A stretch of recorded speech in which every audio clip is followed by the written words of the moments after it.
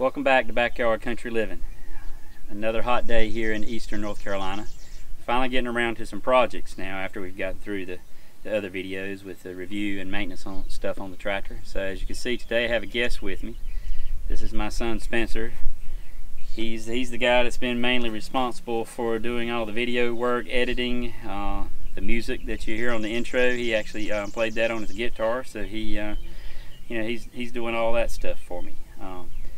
But anyway, today we wanted to talk about the basket you see behind us here and get into some uses that we have for that. This is one of the IBC totes that you see everybody using for firewood baskets and things of that nature.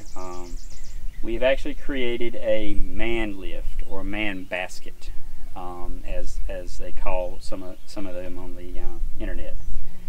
Very similar. You can buy a basket like this. I think like a 36 by 36 is somewhere between $400 and $450 for a basket like that. So basically, we took this and just cut out part of the cage for you, to be able to enter through here, and then we've got our safety chains here to get hooked back over the doorway. We've got safety chains that tie it to the pallet forks on the tractor, so there's no chance if something got tilted a little too forward, the basket will not come off. But let me just say, first of all here, safety is a very important thing in using this. I'm not recommending this to anyone. Just, feel free to venture out and do your own thing, but I'm just saying that this can be a nice handy tool. It can also be a dangerous tool if you're using it for more than maybe it's intended to do, or Spencer will be doing the driving on the tractor. You definitely got to have someone that you trust and know the controls on the tractor well, or else you can turn this into a dangerous situation. We use it for just trimming up the limbs around a couple of trees. If you need to get up to an edge of a building to work on a gutter or hang some lights on the corner of the building, change some bulbs. We've used it to get up to the edge of a barn to nail some tin back down. Just general purpose stuff that's in my mind it's safer than in some cases than a ladder. I've seen some of the guys, and there's videos all over the internet of a guy, different people trimming limbs on a tree with a ladder propped up on a tree. That's about one of the most dangerous things you can do, because there's a good chance that when you cut that limb, it's going to swing right back down to the trunk of the tree, hit the ladder, knock you out of. Anyway, I'll let Spencer speak a little bit about the safety and how he maneuvers the basket. Once I get in there and he's under the controls, and then after he talks about that, we'll get hooked up to his thing. And today we're going to cut a few limbs that are in the way of some things that we want to get them out of the way. And then we also have a swing, like a tree swing, that we want to hang in a tree over near kind of between his house and ours. And we're just going to go put that up to have a nice little shady area to, maybe if the wives want to get out and do a little swinging in the tree, they can. Anyway, Spencer, I'll let you talk about the safety in operating the tractor. So yeah, if you ever have used a hydraulic loader on a tractor, you might know that typically your joystick there at times can be very sensitive. So one thing you want to keep in mind when operating the loader, specifically with this bucket, is you want to be sensitive with that loader handle. You do not want to make any sudden jerks or motions. You want to make sure, sitting in that center console seat, that you don't have anything in between you and the loader that could possibly bump it while someone's on there, because any sudden movement could be very dangerous for the person in the bucket. So that's kind of the first point there, is you want to make sure that you are very sensitive, and before someone gets in that bucket, have a feel for those controls with the bucket on there, see how it reacts. Another thing is your forks are not self-leveling. So as you start to lift on your forks, you start to get a pretty slight angle on your forks. So as you start lifting that bucket, you're going to have to tilt forward or backwards, depending on if you're going up or down, to level out your basket. So with those things in mind, it's really about just taking the time, being patient, don't rush through it, and get the job done. And one other thing I would say, you'll see when we trim a couple of limbs today. Let's say you got a limb coming out from a tree, it's 10 or 12 foot long. don't cut that limb off right up at the tree, because that just creates a situation. You know, you cut that long limb, it's going to fall down, maybe land on the top, and then you don't know where it's going to go. It could land on the top and then shoot back towards the bucket or towards the tractor. I heard of one guy that had a similar situation as to this, that cut a big limb like that. When the limb fell, it ricocheted back towards the tractor and actually hit one of the hydraulic hoses. So obviously that's not going to be a good day if it hits a hydraulic hose and then you're up in the bucket, you're coming down. So what I would say is you cut that limb off in little sections. You know, maybe if it's 10 foot long, you cut it in 3 pieces. That way when that small piece falls, it's not large enough to come back. And don't get the tractor position right up under it. Obviously you want to have your pole saw extended to full length, and he's going to get straight in a line. You don't want to be cutting anything to the side there again that can fall and then come back towards the tractor. You want to be the object that you're cutting, you want it to be directly in front of you, and you be as far away from it as possible. Cut it off in little pieces. That just makes it a lot safer when it falls. Anyway, we'll get started now. We'll get hooked up to this thing and see what we can do.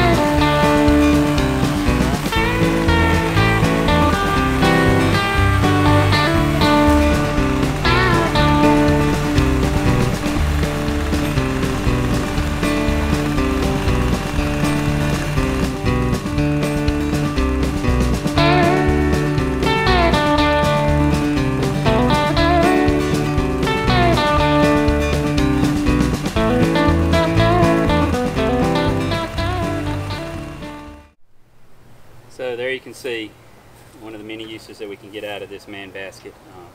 There again, being cautious, and you saw how I cut the limb up in little sections. Pretty much they fell straight down. You know, nothing came back toward the tractor or toward the bucket. And you definitely never want to be cutting anything that's up too high, you know, sort of above your head. Just a little common sense, and it can be a very useful tool. And the basket didn't cost me anything. You know, if I had bought one, we'd be looking at, you know, $400 to $500. So, and we also, the main reason we cut that limb, freed up the old antique windmill that you see in the background. It's a homemade windmill that's, you know, pretty cool. So we wanted to get the limb freed up so it could do its job. So that's going to do it for this project. Next thing, we'll move on to putting up the tree swing and see how the basket works out for that project. So anyway, we'll catch you over there.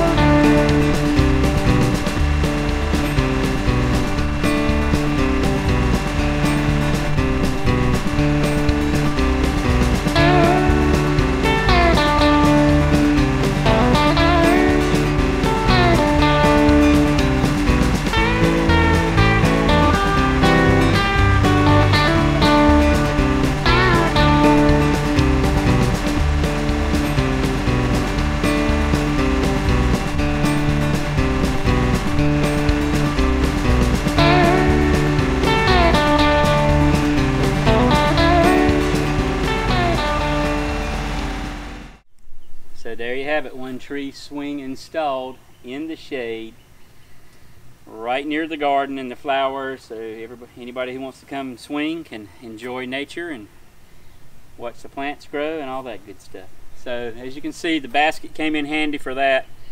You know, you just gotta be careful and use it for something that's practical. Don't try to stretch it. And by the way, don't never climb on the sides of it or put a ladder in it. That's, you know, I know some people do that, but that's a no-no.